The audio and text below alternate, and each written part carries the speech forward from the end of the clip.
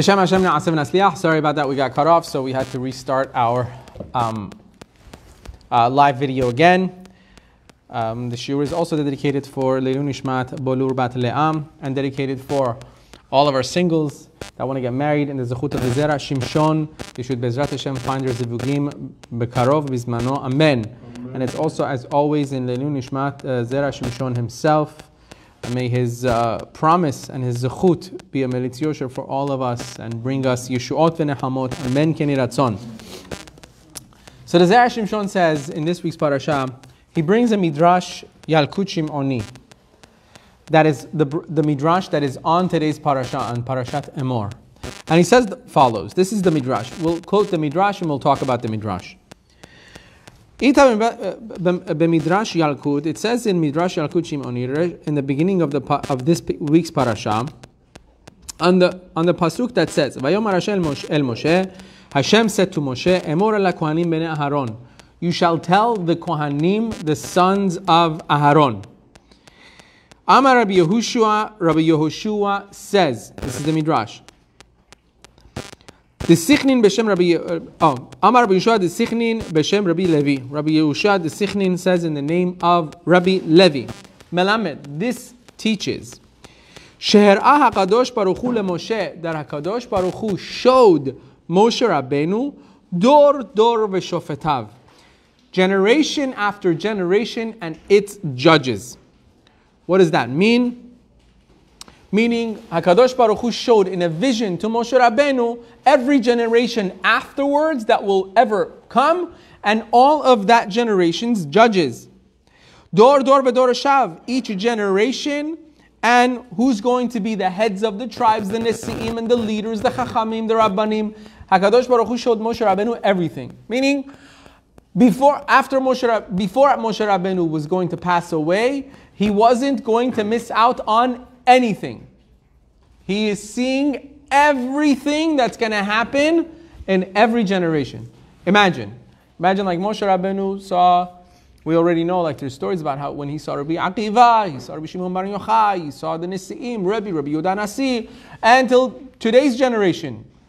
He saw the Nesi'im, all the leaders, Rav Steinemann, Rav Steinberg, Rav Zatzal, Rav Ovadia Yosef Zatzal, Rav Chaim Kanievsky, Rav Chaim, all of them.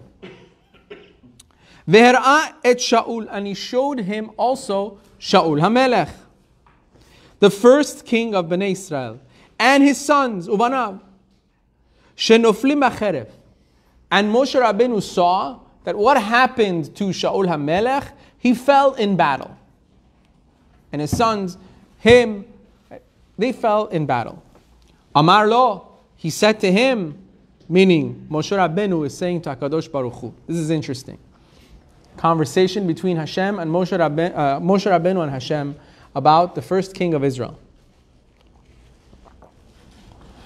He said to him, Ribono shel olam, master of the universe, is it ra'ui, is it befitting, melech rishon she'omed al banecha, the first king to ever rule on your children, yidaker b'cherev, to fall by the enemy, to fall at the hands of the enemy and be killed at war? We never thought of it this way, right? But like it's in a sense like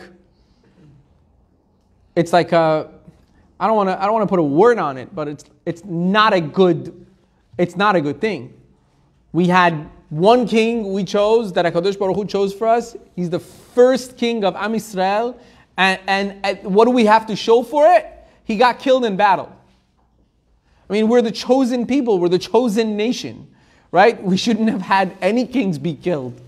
We're the ones that were taking out the word of Hashem. We're the real thing. We weren't just saying, hey, by the way, we're the chosen people because God spoke to me 3 days ago and he said we are. You know, that's not what happened. We knew that we're the real thing. HaKadosh Baruch Hu knows that we're the real thing. And he chose a king for us, the first king of Am Yisrael. So Moshe Rabbeinu has a very good point. Like, you chose the first king of Am Yisrael, Shaul. I mean, come on. You had to fall in battle? Imagine him seeing this and he's thinking like, this is where it's going to go? We're going to go into the land of Eretz Yisrael. We're going to have judges. And then finally, we're going to have a stable king. And what happens to the king? He doesn't die of old age in his bed. He doesn't get to pass on the crown to his children. No, he's just going to get wiped out. Right? Obviously, Moshe Rabbeinu is not saying this for himself. He's saying it just doesn't look good for Am Yisrael. It doesn't look good for Hashem, for the first king to be killed. Amar la HaKadosh Baruch Hu. HaKadosh Baruch Hu says to Moshe Rabbeinu. That's Moshe Rabbeinu. HaKadosh Baruch Hu says to Moshe Rabbeinu, for those that do not speak non-Hebrew. Veli ata omer, he says, you're telling me. Hashem says, you're asking me this. You have this is your taina on me. Don't ask me. Emor el kohanim. That's from the pasuk. Tell this to the kohanim. That's the first pasuk of this parasha. Emor el kohanim bnei Aharon. Tell the kohanim. Which kohanim? Listen to what the midrash says. It brings shivers to your spine. Et kohanim sheharag Shaul. Those kohanim that Shaul HaMelech killed in the city of Nov. Those are the ones that are being megatreg for Shaul. Those are the ones that pass judgment, so to speak, for Shaul HaMelech, for him to be killed. And this you see in the pasuk that says, Vayomer Hashem el Moshe, Emor ala kohanim bnei Aharon. Tell to the kohanim, the children of Aharon. So to speak, Shakadosh Baruch Hu is saying to Moshe Rabbeinu, ask this to the kohanim, the sons of Aharon. Don't ask me this question. Don't have this problem with me. It's not me. Who you should ask why. You want to know why Shaul, the first king? I feel the same way. You're right. The first king of Am Yisrael should not have fallen in battle. It's shameful. It's embarrassing for our nation. But don't ask me. Ask all the kohanim that he killed in the city of Nov. They were the ones who were megatreg. They were the ones who passed judgment on him that he has to get killed. Now, obviously, this midrash is very wondrous. It's tamwa. What does this midrash mean? What does it have to do? What does one have to do with anything, right? Why is it that Moshe Rabbeinu only picked this one to ask about? And what is he asking? He says, he's asking because Shaul was the first king of Israel and he was killed at war. It seems from his question, if he was the second king of Israel, not the first king of Israel, or the third one, or if he had died in another way, if he had not died or gotten killed in battle, this would not have been a question for Moshe Rabbeinu. Right? So therefore, he's asking, your Moshe Rabbeinu's question, it seems to be, it's a problem because he's the first king. If it was the second king, okay, fine. Or the fact that he fell in battle. If he hadn't fallen in battle, maybe they had poisoned him or something, would have been okay. If it wasn't in battle, it would have been okay. What's the deal here? It should have been that it should have just been hard for Moshe Rabbeinu to understand. Why is it that the first king of Israel should be killed in any way or die in any way? Meaning he should have just died in old age. Why did he have to be killed in any way? Ve'od, and more so, mahu megatregim oto. What does it mean that HaKadosh Baruch Hu says, these kohanim are megatreg for him? They were the ones who passed judgment. Those are the ones that caused the problem to make it so that he had to be killed. It's a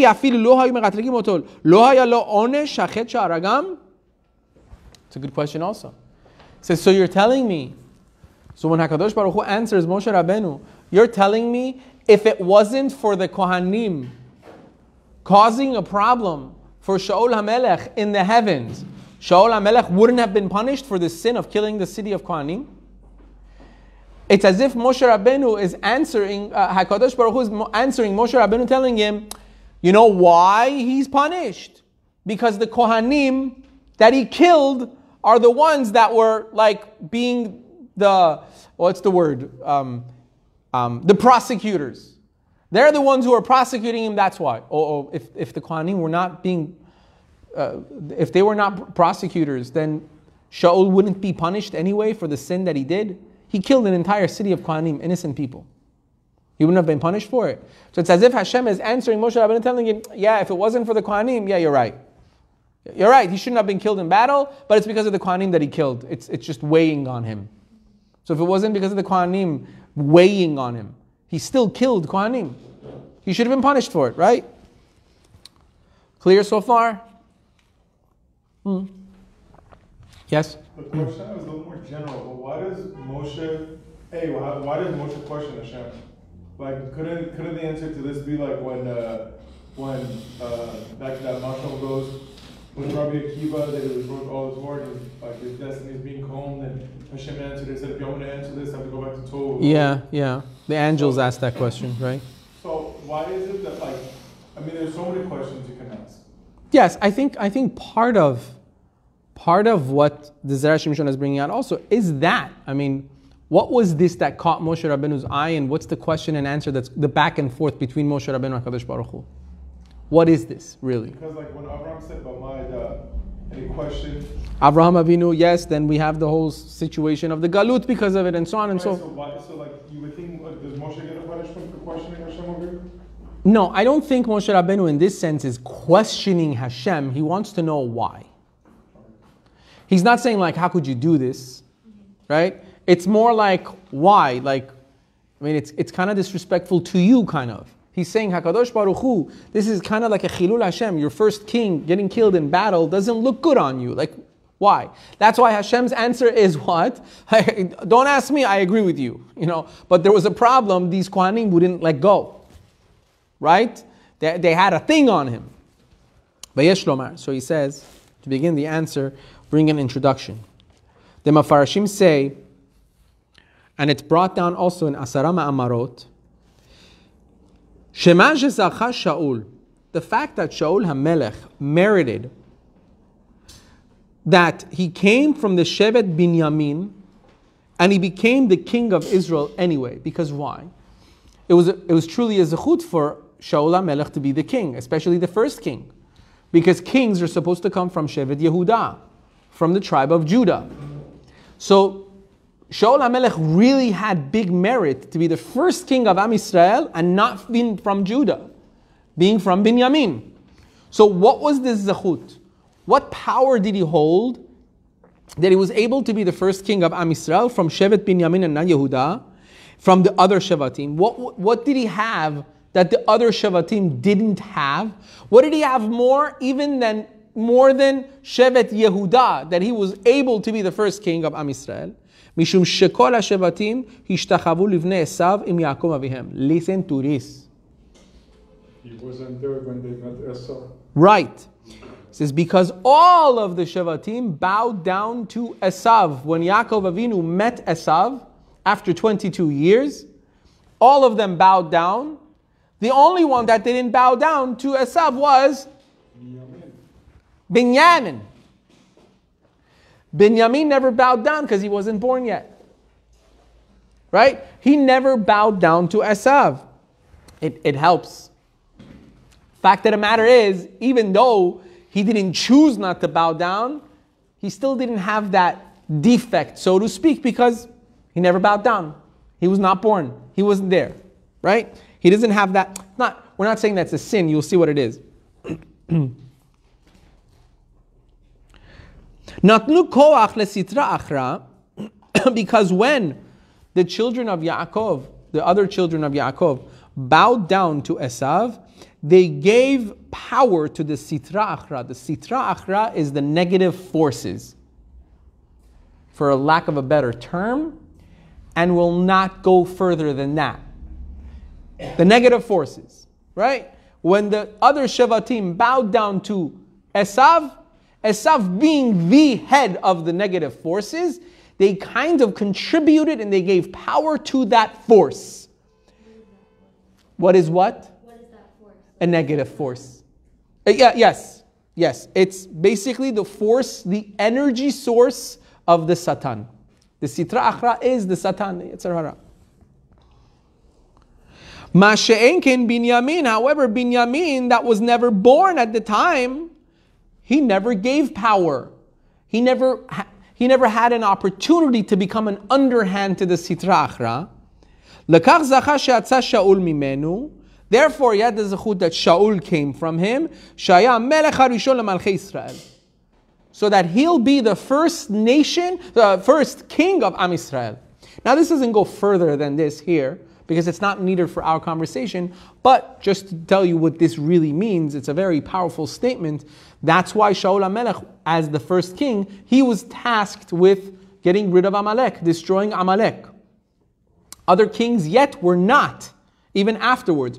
Why? Because he was the only one that truly had the power to destroy Amalek that came from Esav. Because he never paid any tribute to Esav, he never gave it power. He had all the upper hand. He never gave a single amount of the upper hand, so to speak, to Esav. So he was the only capable person to destroy the remainder of Esav, which was Yaakov's enemy. That was Shaul, right? Binyamin's shevet was that shevet that was capable of doing it. Therefore, later on, we always had problems. Until we got to right after Beit Rishon, right after first Beit HaMikdash, once again we see who gets rid of the ancestor of Amalek? Mordechai. Right? You're always right. Mordechai. Why? Because Mordechai was also from, according to the Gemara, there's discussions, right? But at least half from Shevet Binyamin. One half of him. Huh? And also, right. Because he was from that half, that's one of the Kabbalistic understandings. Why is it that Mordechai was the only one that felt he doesn't need to bow down? Because he knew, I always have the upper hand. I don't need to give in even a little bit. I don't have to look for a loophole to say, oh, Sakarat Nefashot, he is like the king. If you don't bow down, he might kill everybody. He said, not me. I'm from Shevet Binyamin. I don't owe him nothing. In fact, even if I kill him right now, right here, no one's going to do anything because I own him. And he literally did. If you go through the Midrashim of between what went on between Mordechai and Haman, he actually owned Haman as a slave. He had the upper hand through and through, right? And that's why, once again, Bnei Israel were saved from the hands of Amalek by someone from Shevet Binyamin. Right? Nah. So that's one introduction. Okay? First introduction was that Shaul was from Shevet Binyamin, that never bowed down to Esav. Therefore, he never gave koach, he never gave power to the Sitra Achra.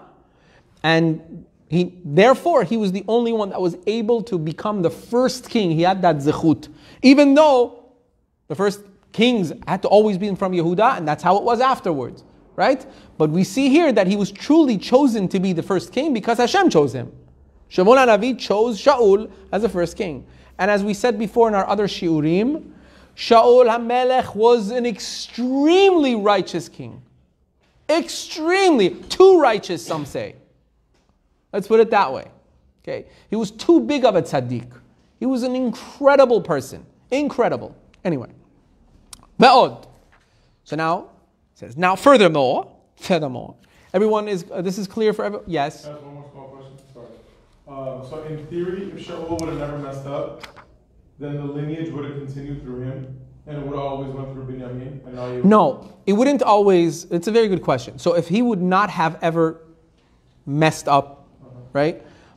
It's obviously not to... It's deeper for the mess up, but we'll just call it that. Killed also. Right, Yehonatan was killed also, even though he was also very, very righteous. However, it's not to say that it would stay in his lineage forever, right? But some would say that Yehonatan would also have a chance at kingship, right? But then again, it would still be transferred to Yehuda because that is the law in the Torah. But at least Binyamin would have the chance to be the first king to clear the slate with Amalek, which Hashem had ordered in the Torah, to start to literally start the settlement of Am Yisrael and tranquility for Am Yisrael, which we haven't seen for over 2,000 years because of Amalek. Okay, everything we've gone through is because of Amalek. Right?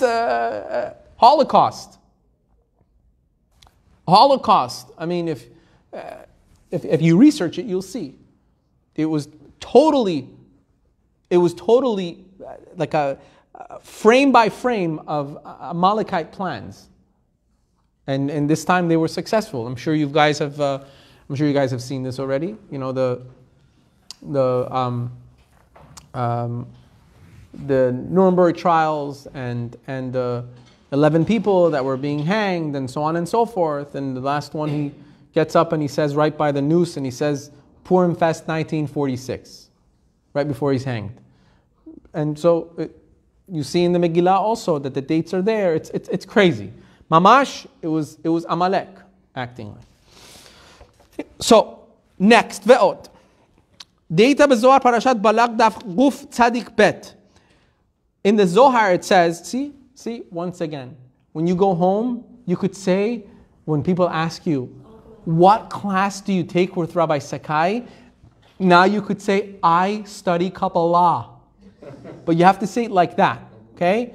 And then when you graduate, you're going to get the highest honors. You will be given, bli neder, a red string, each one of you. So you will be known as Kabbalists. Okay?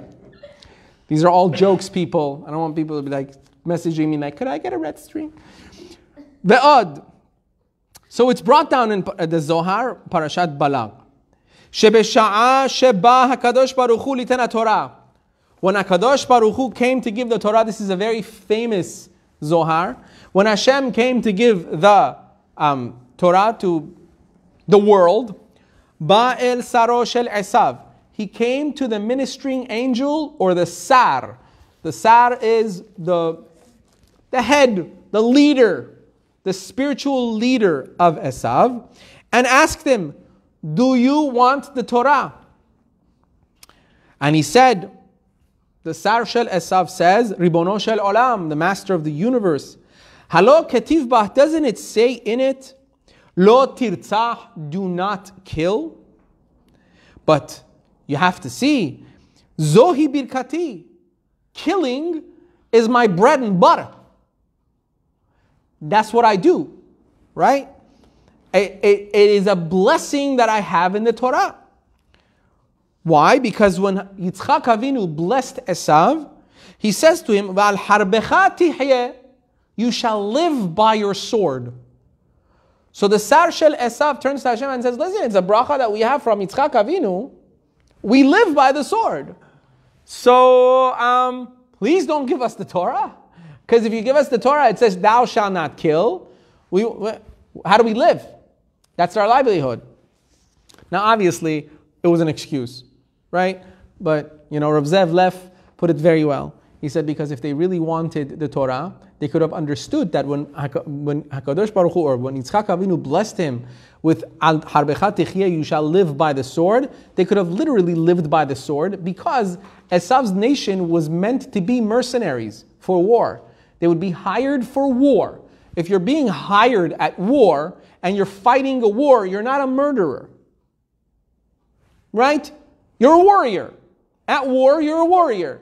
And if that's the blessing they wanted to hang on to, that would have been okay. And then but, they can fight Amalek. Oh, they were Amalek. That's my point. So. Right. So okay. Don't confuse yourself. Go to sleep. So, she didn't even hear me. What?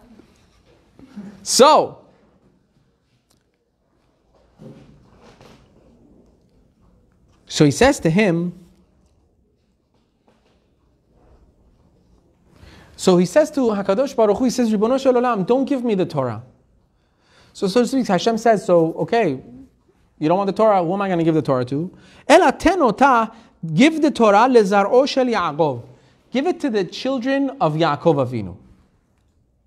Amar HaKadosh Baruch Hu, Hashem said to Sar Shel Esav, Ten li etza ech afate zar'o shel Yaakov. give me a way to convince the children of Yaakov to actually accept the Torah. How do I give them the Torah?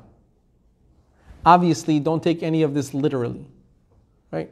This is a Zohar, much of which we do not understand.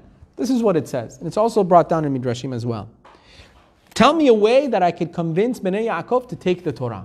How do I do it? Amar lo. So he said to HaKadosh Baruch Hu, Esav said to Sar Shel Esav, the head of Esav said, Ten lahem, give to Bnei Yaakov, chelek echad misheli lematana. Give them a portion from me as a gift. Give them a portion of what I have as a gift to them. It's something they don't have, take from me and give to them. So that they should also have a little bit of living by the sword. That's Esav's portion, so to speak, living by the sword. So Esav says, take a portion of living by your sword. Take that, a little bit of that portion from me and give it to the children of Yaakov Avinu. So that they shall have permission to pass judgment on, like their court should have permission to pass judgment on, like, death penalties. Right? So here's Esav telling HaKadosh Baruch Hu, take a part of my portion, which is killing. Okay? Give a little part of that, just a little part, to Bnei Israel. That part will only enable them to kill when they have the right to kill. Which is what? Through a court system. If a person is being punished through the death penalty in the right way, then they'll do it. The rest of it is mine. All the illegal killing is mine. Just take a little portion, the legal part, and give it to them. All the murderous killing will still be mine.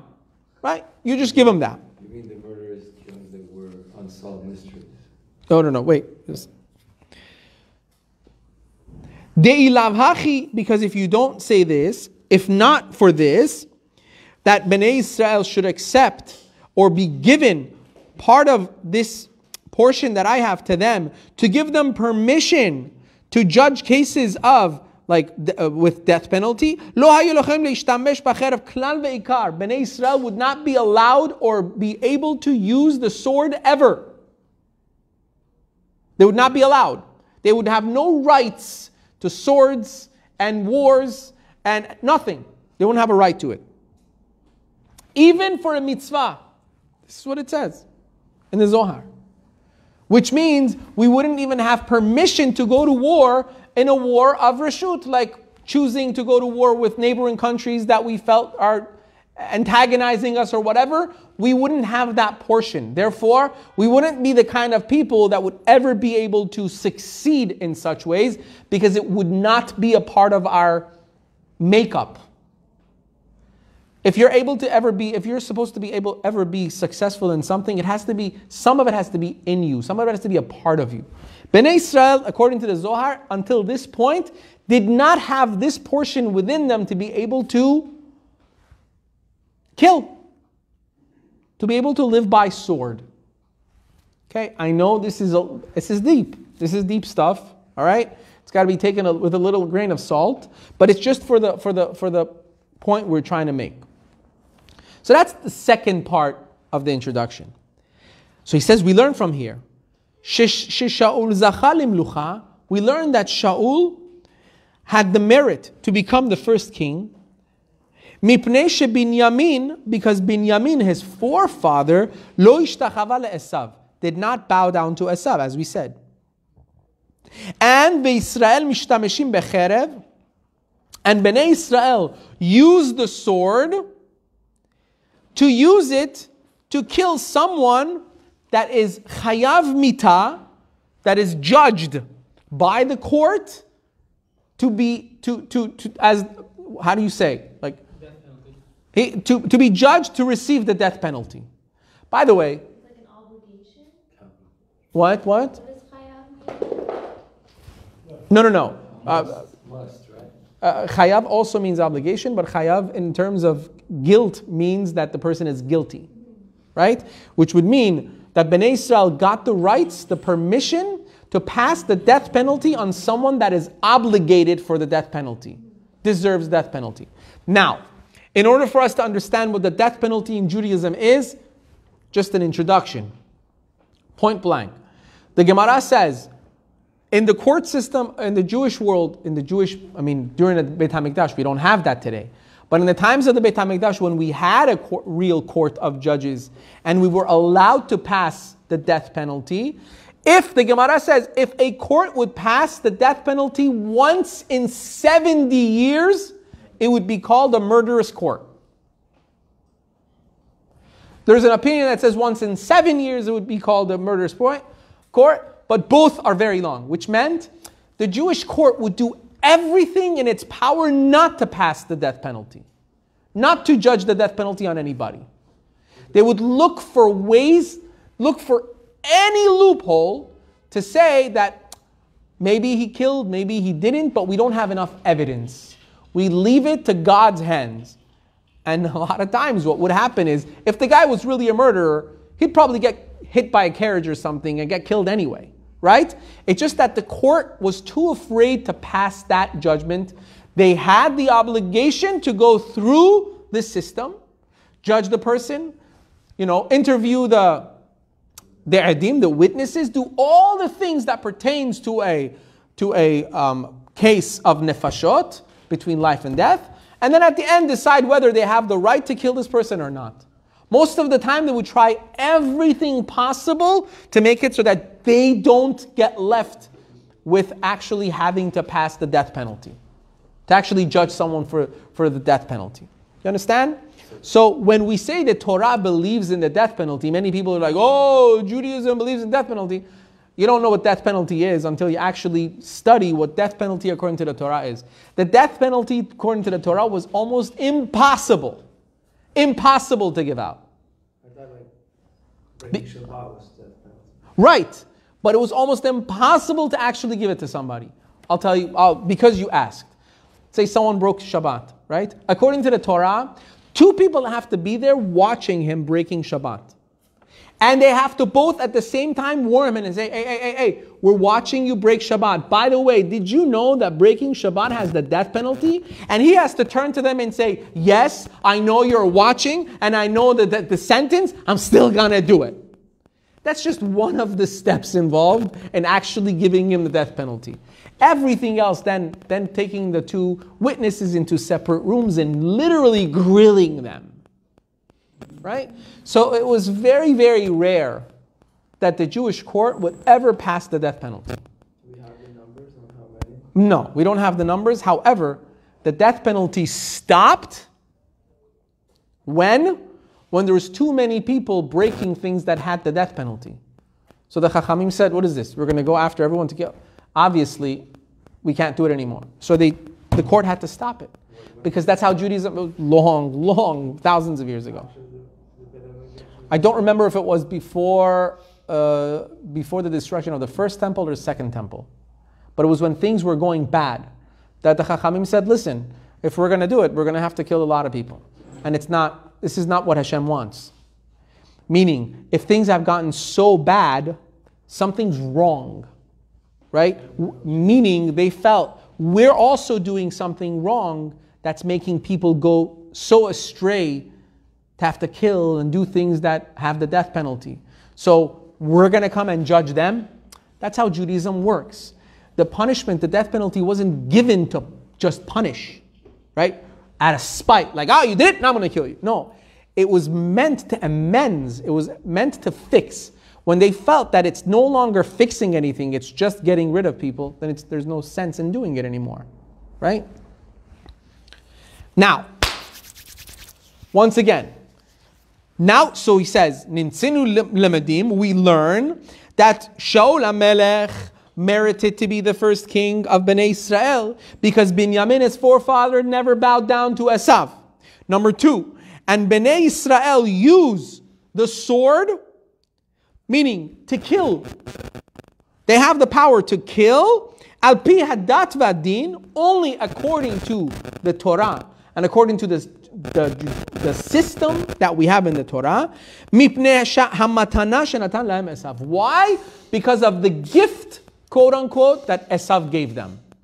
What was that gift? He said to HaKadosh Baruch Hu, Hashem, you want them to accept the Torah?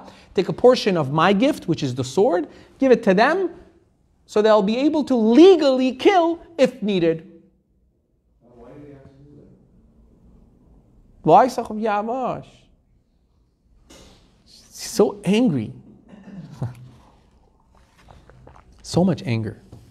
It's all that rap music, I tell you. No, wait. So we're gonna go into it now. Ve'al and therefore, so I'm glad you're following. So everyone's following, okay? At least those that were here earlier on. Yes?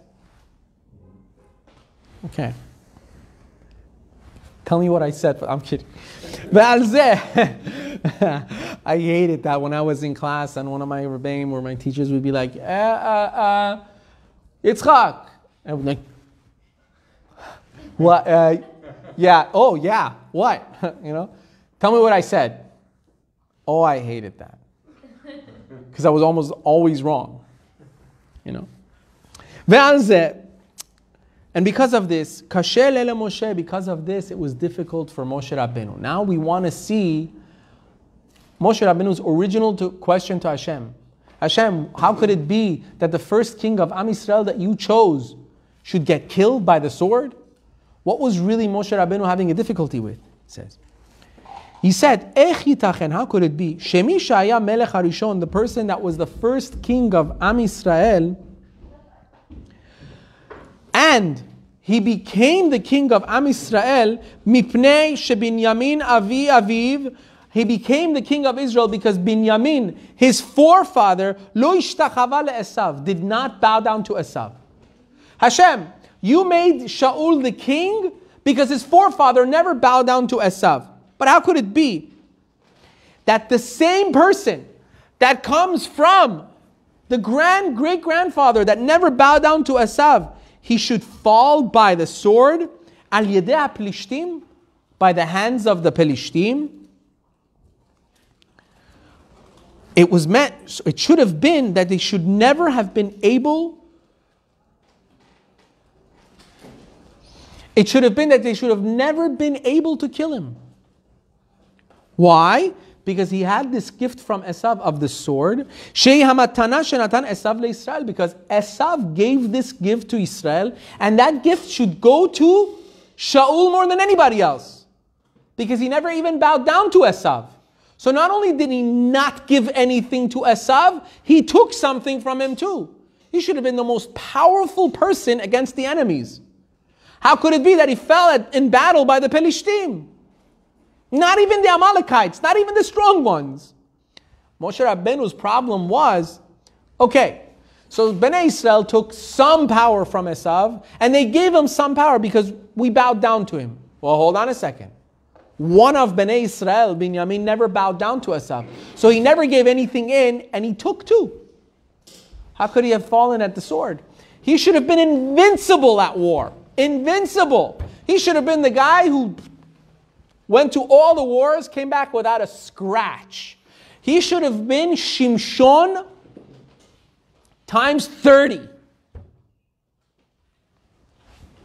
V'akadosh Baruch Hu,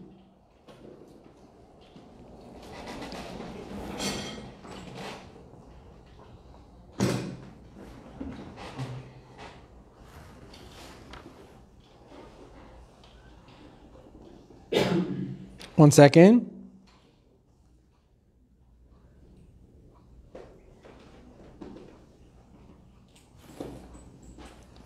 V'akadosh Baruch Hu eshiv lo. So HaKadosh Baruch Hu answered Moshe Rabenu, Emor el ha-Kohanim. Don't tell me. Tell it to the Kohanim of the city of Nov that Shaul killed. Shemeratregim oto, because those are the ones who have become the prosecutors for him. What did he mean by this? He said, Hinehu, this Shaul HaMelech, beharigatam, when he killed all of these Kohanim, did he kill them according to judgment? Did he kill them according to the Bet Din? Were they deserving of the death penalty? Did he pass judgment on them? Or did he go straight out to the city and just wipe them all out? He wiped them all out. There was no din. We said, what did What did Esav give to Bnei Israel? He gave part of his portion to be able to kill. But what part of the portion was that he gave? It was the legal portion, so to speak. Meaning the Jews would be able to kill only when it's needed, when it's prescribed by the court, by the Chachamim. Not when you want. That's Esav. That's not Bnei Israel. So when you kill for no reason, illegally, whose power are you using?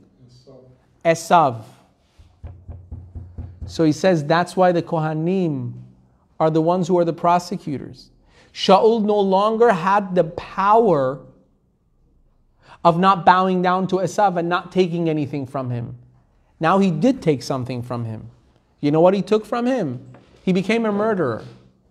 When he killed the Kohanim of the city, he signed his own future away. If there was any Beit Din that said they deserved to be killed, he had done nothing wrong and he hadn't given anything to Esav. But what did he do though? He gave in to Esav.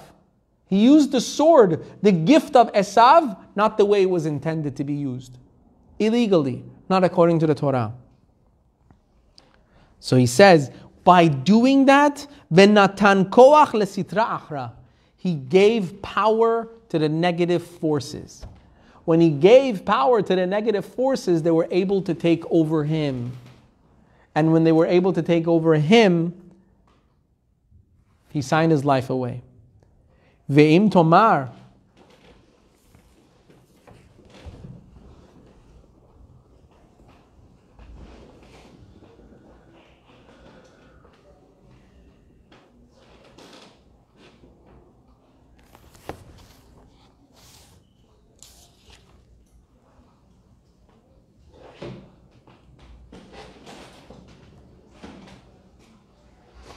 she says, now if you want to ask, listen to how far he goes. He says, if you want to ask, why do you prosecute him?